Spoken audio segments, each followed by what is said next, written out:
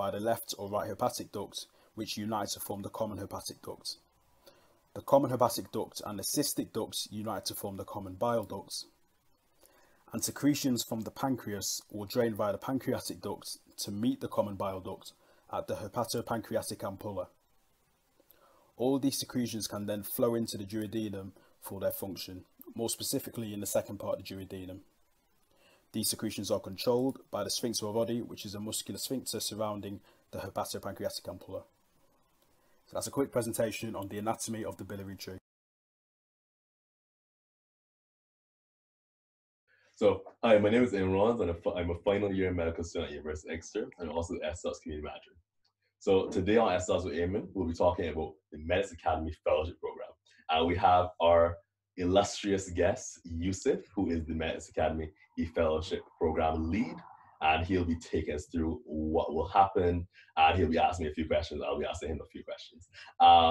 Yusuf, do you want to introduce yourself and just take everything away? Yeah. So hi everyone. My name is Yusuf. I'm an F2 based down in Worthing currently. Graduated from medicine at Barts in 2019. I've been at Medics.Academy for a while now, but I'm currently in the role of the clinical lead for the fellowship program. So I want to talk a little bit about this with you guys because I think it's a really good opportunity for medical students. Great. So I'm actually going to ask Eamon some questions to start off with because obviously Eamon's a Medics.Academy fellow. So the first thing I wanted to ask you, Eamon, was how did you find out about the fellowship program? Well, that's a really good question, Yusuf. I think unusually, like compared to everyone else, maybe I'm not sure how it was for everyone. I found out about it basically through Johan. I actually didn't know much about it at all, and then I was doing a project regarding like teaching that was kind of similar to S.Docs, and Johan was like, do you want to start on the fellows program? And that's basically how I found out about it. Yeah, I mean, I think that's really important because yeah, we're very keen to have people that are driven, which is one of the reasons you'll probably find out about it in such a way. What motivated you to join, having seen the program in its structure? What motivated me to join? I think the main purpose for me was I was running an education program that mainly involved like peer-led learning, and I kind of wanted to find a way to show my education resources to a larger and wider audience, and the fellowship program seemed like a really amazing way in order to do that, basically. So that's kind of what implored me to join. Awesome. Awesome. Yeah, we're really happy to have you because you've been doing amazing work so far. Since joining the program, what kind of projects have you been undertaking? So since joining the program, I basically started off as being in charge of webinars and like recordings. So I started basically speaking to various teachers on the virtual ed program as well, outside the virtual ed program, to give teaching sessions, record them, and basically download them on our YouTube channel. And I would then go about editing those videos as well as adding descriptions and then advertising them on the S.Dots program. In addition to that, I've now started the S.Dots with Eamon episodes, which incorporate those videos along with other videos from the other virtual elective events. And those basically go live on the Medics.Academy Twitter, Facebook, as well as go sometimes on the Slack channel, just to kind of inform students. And I believe they kind of have a bigger traction just because they're live on there. I think a bit more interesting, especially with like the intros, outros, etc. Yeah, so I think those are kind of my main roles. My other roles kind of involve now getting involved in market research just to see how the S.Docs is doing, what kind of things the participants really want, and just making different various projects throughout the year, like making a newsletter, and I guess just finding different innovative ways to bring more people to the channel. So I think that's kind of my main roles for S.Docs at the moment. Yeah, I mean, that's really awesome. It sounds like, you've been undertaking lots of different kind of projects, and piecing together various kind of skills that you may be able to kind of gain. What skills would you say you've gained having gone through the program so far to the point which you're at? Well, I think at the moment I feel like there's quite a few. Honestly, I've never edited a video in my life. So actually, when I was asked to edit videos, I was kind of like, I'm not sure how to do this, but I think I've gotten the hang of it quite a bit now. And so I would say video editing is definitely one of the things that I've gained from it. I think one of the more important things that I've gained is from just working with Anna and Adriana, and just like they're such a great team, and also like having Johan as my mentor at the beginning, and also working with Heba and everyone else.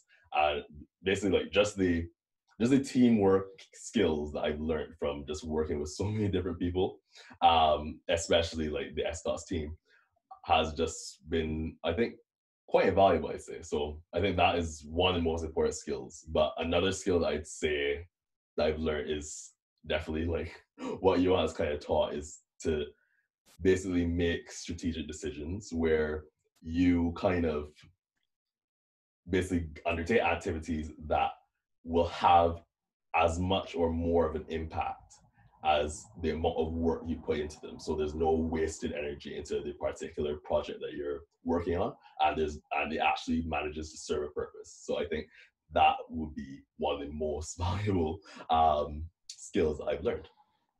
Yeah, I mean, that's really good to hear that, you're actually gaining and developing these skills that we feel are very core, not just in medical education and development, but kind of core skills that you'll take throughout your clinical career.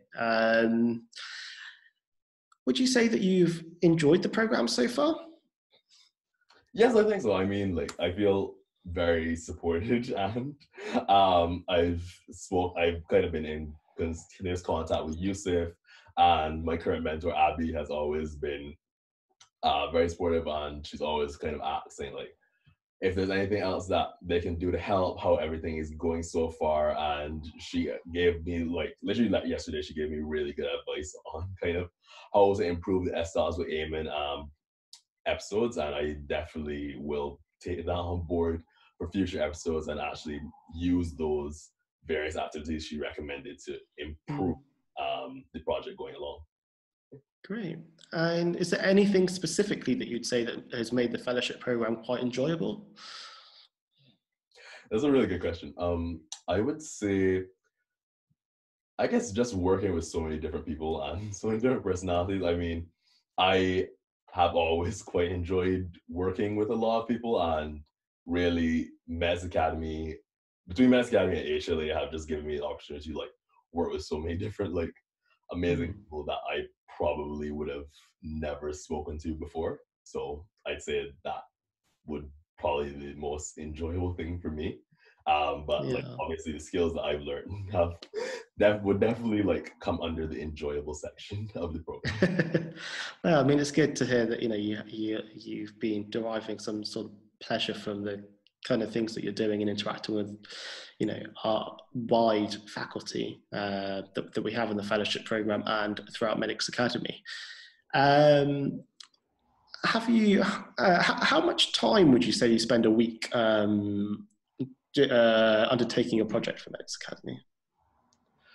I would say probably between 2 to 4 hours, I think. I think that would be just a general like average, maybe, because sometimes you just have more things to do regarding like the project, or you have like another activity to undertake to kind of go towards like the aims of the actual like fellowship. So it really does depend, but I would say probably about 2 to 4 hours, I think.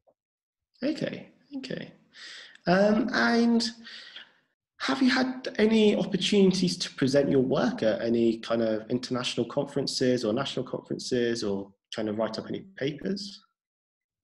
So at the moment, I have done the local Medics Academy all hands team meeting, which I just presented what I've done so far for the SDOTS program. And then I also did a oral presentation for the FDOCS National Conference a couple of months ago. Awesome. So that was quite interesting. But I mean, Awesome. obviously, just with so many conferences being cancelled or not happening at all, it's a bit difficult. Yeah, I mean, to get an oral presentation, you know, while you're in medical school is a really big achievement, and it's really good to hear that you've had that. I think I also remember we did a showcase of kind of work to the wider community, the wider Medics.Academy community, which I remember you did as well. But you may have forgotten. you and Jade, I think, did a little piece at the end on FDOCS and SDOCS and what you guys are doing together, which is really good. But yeah, I mean, to get an oral presentation at the, you know, while you're in medical school, you know, it's a really big achievement. And, you know, hopefully you're about to get some more. Lastly, the last question I want to ask you is, would you recommend applying for the fellowship program? Yeah, I think I would definitely recommend applying the fellowship program. I mean, I would say that it's definitely a very interesting experience, and like I think Yusuf and everyone manages to tailor what you get out of it and what you want to get out of it quite well. So you're not going to be spending time doing something that you hate or anything like that. You're going to be spending time doing something that you're actually interested in. So I definitely recommend. Okay, great. Well, at this point, myself and Eamon are going to flip the script here, and Eamon's going to be asking me some questions about the fellowship program for yourselves at home to try and get a bit more of an understanding towards. So, Eamon, you can take it away. Okay, we'll do you. So I don't have as many questions. I just have a few, so this won't be that long. But how does the fellowship program work, Yusuf? So the fellowship program is essentially a 18-month structured program for medical students and junior doctors. And within those 18 months, we structure into 3 different categories. So we have a 3-month phase, which is kind of your initial phase. You then have a 6-month phase, which is the middle level phase, and then you have a 9-month phase. In those first 3 months, we work with you very closely. So you have you'll have a meeting with your supervisor every single week. And they're kind of geared towards making sure that you're gaining some of the skills that you'll be working on. And you'll also be able to kind of experience quite close mentorship, as kind of Eamon described when he was being mentored by Johan initially. So yeah, you'll work closely with our mentors in that first 3 months. And that's really determine whether or not you actually like the fellowship program and if it's for you as well. Because as you mentioned, it's up to 4 to 6 hours of extra work every week, which is a commitment that one has to make. So that's your first 3 months, and we do this by facilitating somebody doing a project. So, you know, in Eamon's example, he's been doing some of this work with SDOCS. We have kind of ample number of different projects that we've kind of pursued, and we can talk about that a little bit later. Then we have our 6-month phase. In this phase, we take our hands off a little bit and let the fellow kind of develop the skills that they've learned in that first phase a little bit further. You know, you'll still be closely mentored, but instead of having weekly meetings, you'll probably have meetings every 2 weeks or so. And again, this is to allow your guys' creativity to really shine through. Sometimes you'll be working in teams in this phase as well, so you might be working with another person. So for example, I think Eamon is working with Jade on some of the community building aspects of SDOCS and FDOCS together. And then Jade's another one of our fellows. And then our last phase is a 9-month phase. So here you're a lot more independent. You know, we more or less take our hands off you and let you guys be really creative. You kind of have monthly meetings, and you know, you'll probably, the chances are you'll be working in a team at this point. You know, working with maybe 2, 3, 4, even other people looking to deliver some sort of learning program. So that's kind of how the 18 months kind of patterns on. Like I said, you'll be on different projects in each of the different phases. Alongside this, there is the opportunity to pursue a postgraduate certification within medical education, whereby some of the practical stuff that you're doing in your projects, you may be able to take them out and apply them to some of the modules that work for that PG cert. This is something that we kind of tailor to the individual as they're going through the fellowship program. That's essentially how the fellowship program works in its structure. Alongside that, you kind of have those regular mentorship sessions, and we do aim to provide monthly workshops as well as other opportunities for fellows to really get involved, because as I'm sure you could imagine, Medics.Academy is a pretty big organisation with all kinds of stuff going on all the time. So there'll always be opportunities for yourself to get stuck in and develop a new skill or do something completely different alongside that. Yeah. Oh, so what happens after the 9 months then?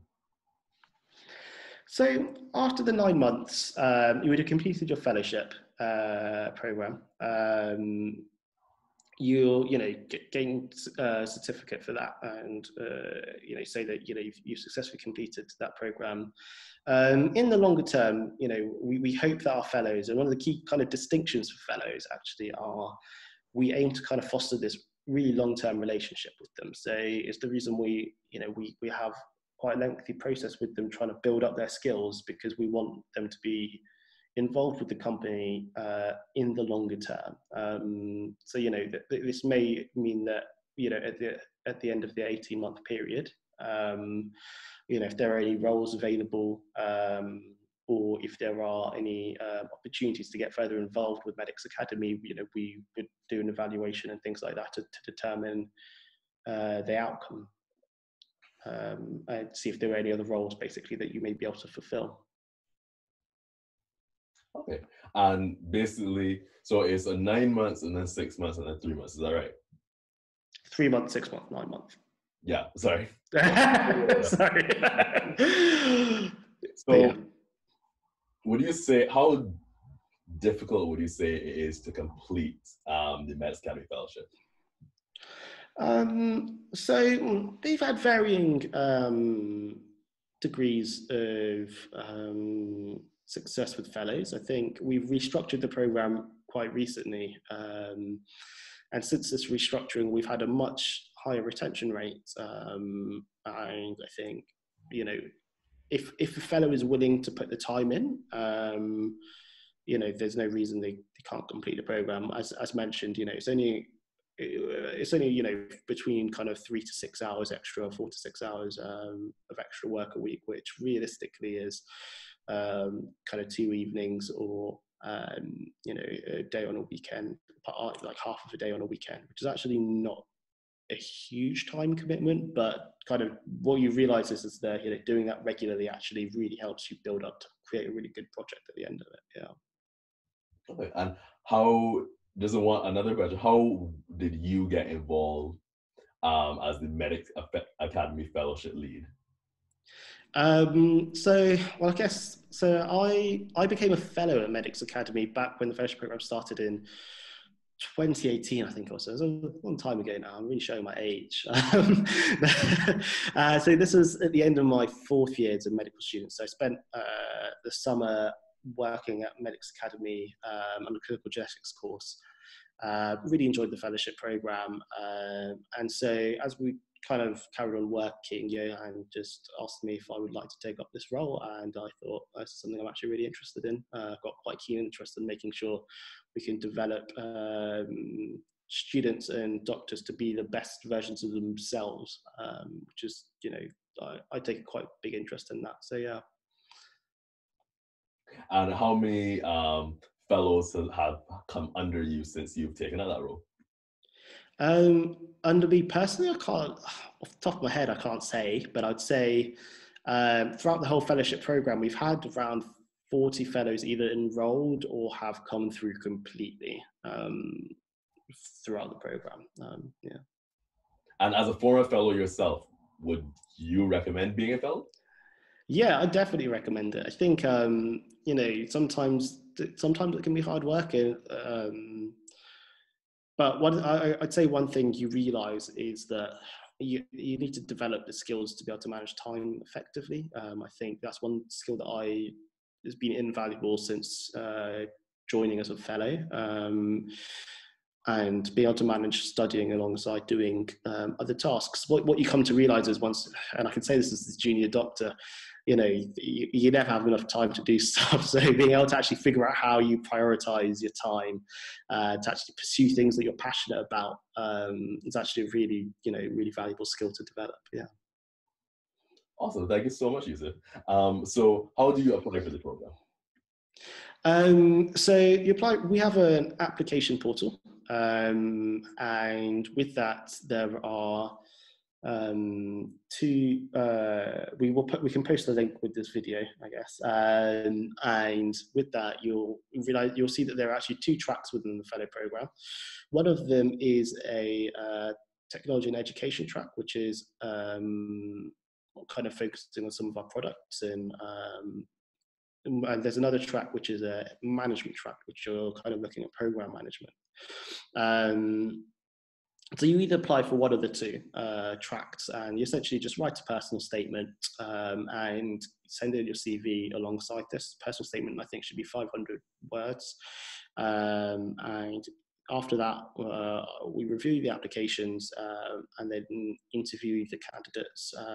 So the most current application window will close on December the 7th. And, soon after that, we'll be doing interviews with the aim to start towards the middle of January. However, we are flexible alongside people's start times, because we do appreciate students have exams at all kinds of time whenever the medical school decides to throw them at you. And, there's no uniformity across all the medical schools about exactly when exams are and stuff. So yeah, we try to be as accommodating as possible. Okay, and so what is the difference between the technology and education track and the program management track? I know you gave kind of a summary, but can you give me a little bit more information on that? Yeah, so the technology and education track, so really the difference is going to be in the projects that you pursue and the teams that you work with. So the projects, I'd say, are, when it comes to the technology enhanced learning track, you'll be producing projects that are related to, so you'll be working on projects that change our overall kind of product structure. So for example, one of our fellows has gone on to begin the work in animating a VR lumbar puncture course, which is really interesting, really cool stuff. And that's kind of utilizing technology to push forward education. Another one of our fellows is doing some work related to, well, a few of our fellows actually recently had a course published on negotiations on the Medics.Academy platform as part of one of the HLA resources as well.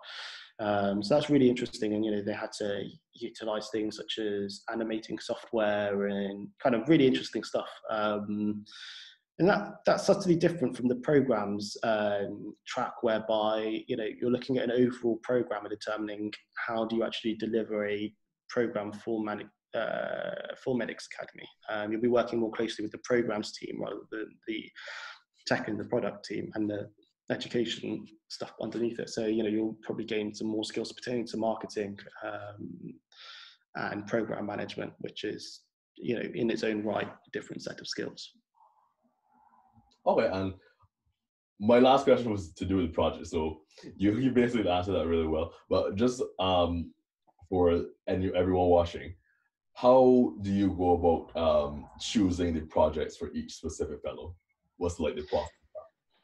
So we have our own kind of projects that we're working on, depending on what's kind of important at the time. I think so basically all the different product managers at Medics.Academy, we ask them to come up with projects that they think a fellow would be interested in. And then we have a process of reviewing the projects, putting together learning objectives, looking at how we map them out to the PG cert. If a fellow, if they have the potential to be, not all projects can be mapped out to the PG cert just by the definition of the way the project works. But if we can map it out, we see how we would go about mapping it out to a postgraduate qualification. And the other thing that you can that we do is we essentially kind of assign our projects into different what's the word? You kind of have different attributes which each project will, and different skills which you can learn from each project. So one will be, say, marketing, one will be content creation, another one will be, say, working with research and things like that. So after that, when we kind of interview fellows, we try to take down their interests and see what's going to suit them and what they're going to enjoy doing. And as we say, we maintain a close relationship with fellows, and that's really important to us. So we hope to realise if a fellow isn't enjoying their project at present, we see if we can transition them onto a different project. But it's all dependent on availability at the time. But yeah, we haven't had particularly any real dissatisfaction with projects thus far, which I think is it tells us that we're doing something right with our formula. But I'm sure second something goes wrong, I'm sure people will let me know, because I think we try to be as approachable as possible when it comes to those kind of things. Awesome. Thanks so much, Yusuf. Those are all the questions I have for you. Do you have anything that you'd like to add before we end off? I think the only thing I'd just like to add is, it's a really good opportunity, and if you're passionate about education, medical education, technology enhanced learning, if you want to learn and get involved with a fast-growing startup, take the opportunity, put in an application. Absolutely, what have you got to lose really by putting in an application? So you've heard it here first, guys. Like, I definitely recommend it. Yusuf definitely recommends it. So yeah, it's definitely time to start putting in those applications. And remember to join the S.Dot Facebook group to learn about more CV opportunities like these. Also join the S.Dot Slack. We are doing some case discussions, some clinical skills sessions. So really amazing stuff going on there. And also join the Medics.Academy YouTube channel. So thanks for watching, everyone. And thanks for joining us today, Yusuf. Glomerulopathy or glomerular dysfunction can present clinically with nephrotic syndrome, which includes proteinuria, hyperalbuminemia, and edema, or it could present as nephritic syndrome with proteinuria, hematuria, hypertension, and a risk of an acute kidney injury. The diseases that cause glomerulopathies can present as a purely nephrotic picture, as a purely nephritic picture, or some diseases can present with a mixed picture and include features of both presentations. Purely nephrotic diseases include minimal change disease and membranous glomerulonephritis, both of which start with the letter M.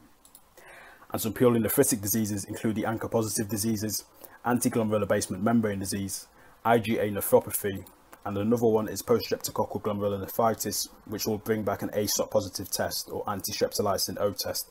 So all of them have the letter A involved. Diseases that cause the mixed picture include focal segmental glomerulonephritis, nodular nephropathies, which include amyloidosis and diabetes, and membranoproliferative glomerulonephritis, which classically is right in the centre of both syndromes and includes all features of both syndromes. And finally, don't forget lupus, which can present as any type of glomerulopathy, so as a purely nephrotic, purely nephritic, or as a mixed picture as well. So that concludes a quick presentation.